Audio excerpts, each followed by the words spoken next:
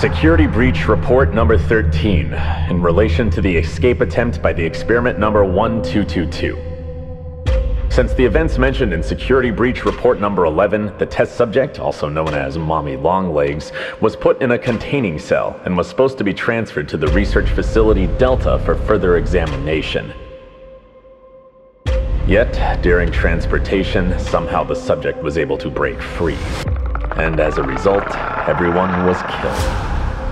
After that, test subject was able to enter research facility Alpha and started attacking and killing everyone on sight.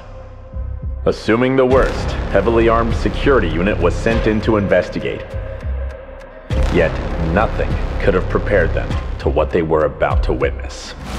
I understand the need of secrecy and need-to-know basis within this facility.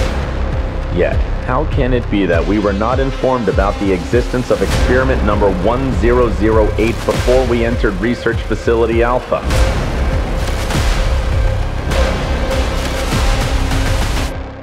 So many casualties could be avoided. If only my men knew what deadly abomination your scientists were hiding in there.